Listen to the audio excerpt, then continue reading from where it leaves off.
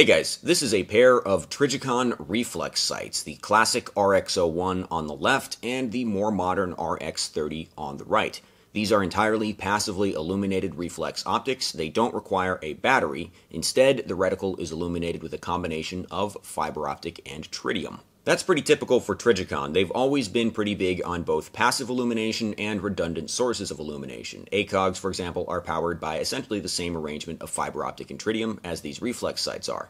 The RX01 reflex sight on the left was also originally called the ACOG reflex sight. I think people tend to assume that the Trijicon reflex sights are older than they actually are. The original RX01 reflex sight was actually only introduced in 1996. The technology for this sort of stuff goes way farther back than that. For example, the Armson OEG occluded eye gun sight, which had a fiber optic illuminated dot, and I believe there was a tritium version, I'm not entirely sure, but I think those were available way back in the Vietnam era, and that is in fact where Glenn Bindon, the guy who founded Trijicon, got his start.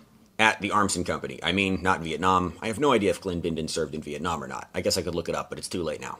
The Armson OEG is pretty famous for not actually giving you a clear view through the optic. You have to use it both eyes open using the Bindon aiming concept, named after Glenn Bindon, even though that concept didn't exist at the time. Another contemporaneous optic that operated on the same principle was the Weaver Quickpoint, although that one actually uses a reflector to bounce the illuminated dot into your eye so you can still look through the window. The Weaver Quickpoint and the much later Trijicon Reflex series function in essentially the same way as a red dot sight, albeit significantly worse. By the time the Trijicon RX01 Reflex was available, the Aimpoint electronic sights were already about 20 years old. The RX01 was a contemporary of the original Aimpoint M68 CCO, and both of them were actually components of the Block 1 SOPMOD project. Not to completely spoil the part of the video where we're going to talk about performance, but you would have to be crazy to pick an RX01 Reflex over an M68 Aimpoint. So how do these things work? They are basically just an unmagnified version of an ACOG.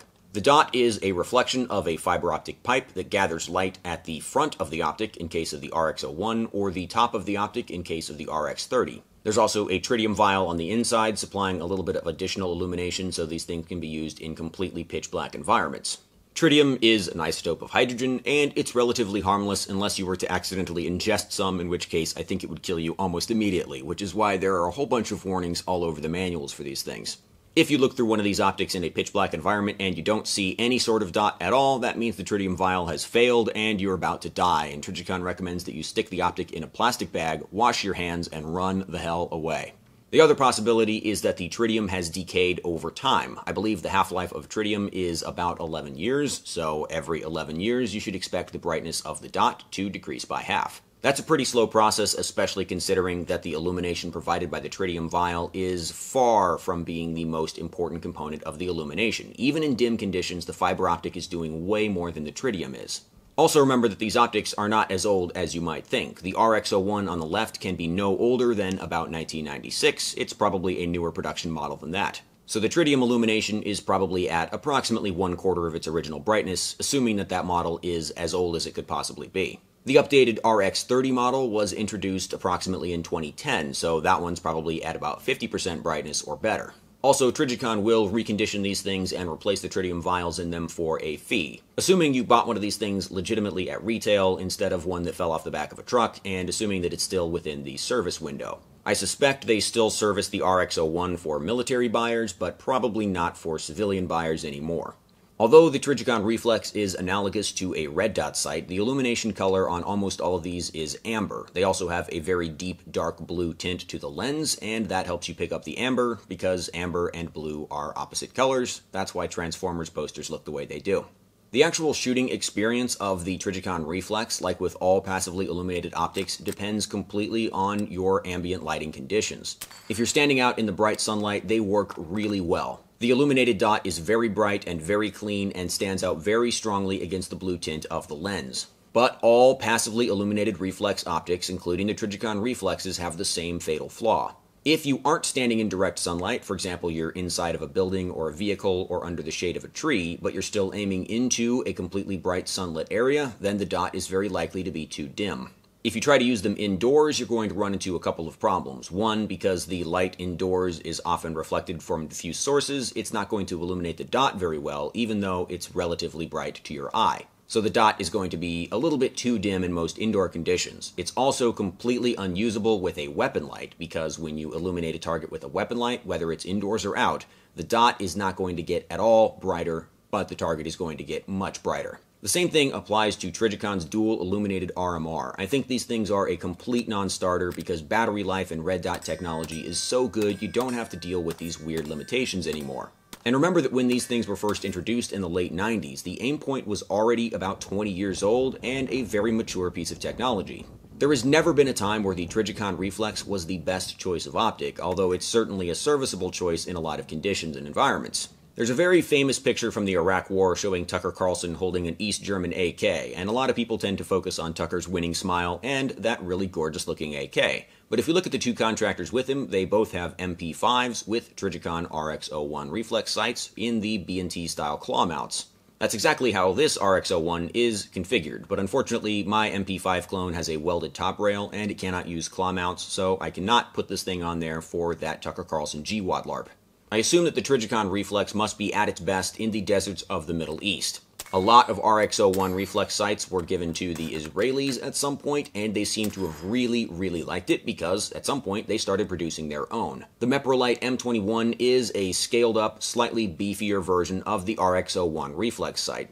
It takes some design elements from the RX01 and the later RX30. It has a substantially larger fiber optic collector, so it probably does a little bit better in mixed lighting conditions than either of these two. Alright, let's talk about the different models of the Trijicon Reflex. Because it's a Trijicon product, that means that there are hundreds of SKUs, most of which are redundant and actually the same thing as each other. The original RX01 Reflex has a 24mm objective lens and was available with a couple of different reticle options. The RX01 has the 6-ish MOA amber dot, and the RX06 has a larger amber triangle reticle. The later RX30 model, introduced in approximately 2010, has a massive 42mm objective lens. It is an insanely large optic window, which you think would give you a very wide field of view, but it sort of doesn't. It's so hard to see through the deep, dark blue tint of the RX30, that it actually feels like you get less field of view than with the RX01. The RX30 series is way bigger and way heavier, and in my opinion, the RX01 is actually the superior optic. The RX30 moved the fiber optic collector to the top of the optic housing instead of on the front like it is on the RX01.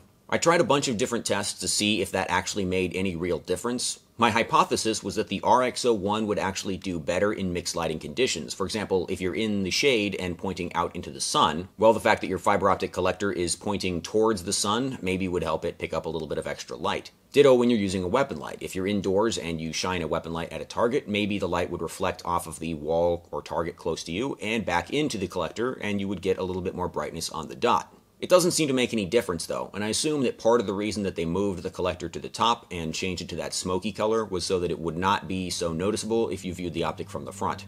The bright, clear plastic is pretty shiny and pretty reflective on the RX01. The one on the RX30 probably has more surface area, so even though it has that dark smoky tint, it doesn't seem to affect it whatsoever.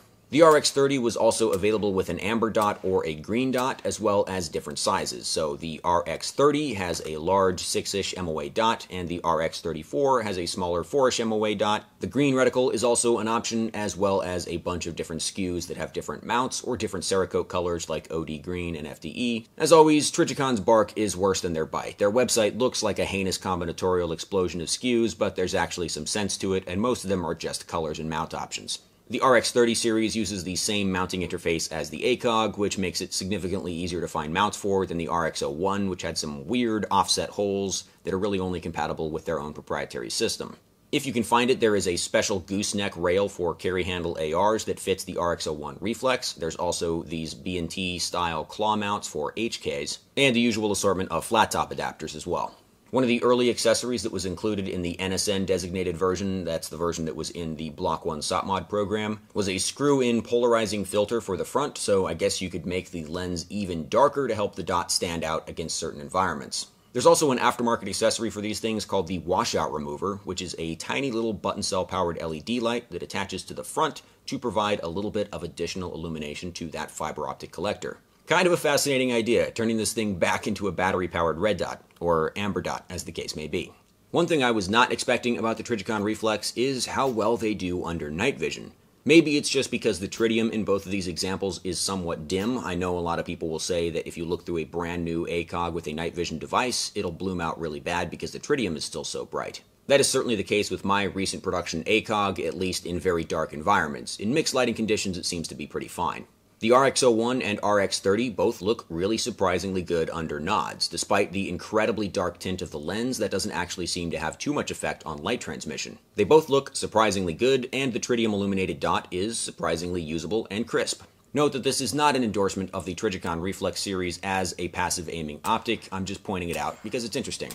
So there you have it. The RX01 Reflex is a pretty cool optic, even though it was immediately outclassed on release by an optic that had already been around for 20 years. The choice between a Trijicon RX01 and an Aimpoint M68 is a no-brainer, and once you get into the later Aimpoint Comp series, it's even less of a brainer, if that makes any sense. These things also aren't old enough to have the same kind of historical cachet as a Weaver Quickpoint or an Armson OEG. And if you want an Armson OEG, they're still being made and still relatively affordable, so you don't have to shell out for a classic Vietnam-era one if you don't want to. One peculiar thing about the Trijicon Reflex series is that they seem to have held their value pretty well. I definitely way overpaid for the RX30. This thing cost me almost $500, although it is fairly recent production, it's in very good shape, and I mean, they're not super common, so I guess it makes sense. I cannot for the life of me find a real gooseneck mount for the RX01 series. If I could, man, I would be all over it, but those seem to be very hard to come by.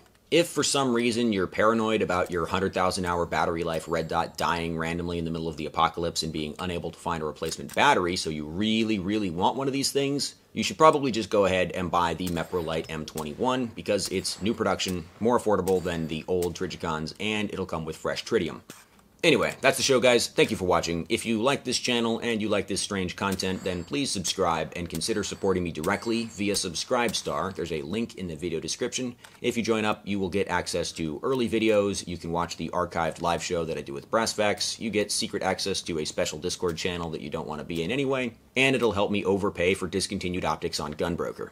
See you guys next time.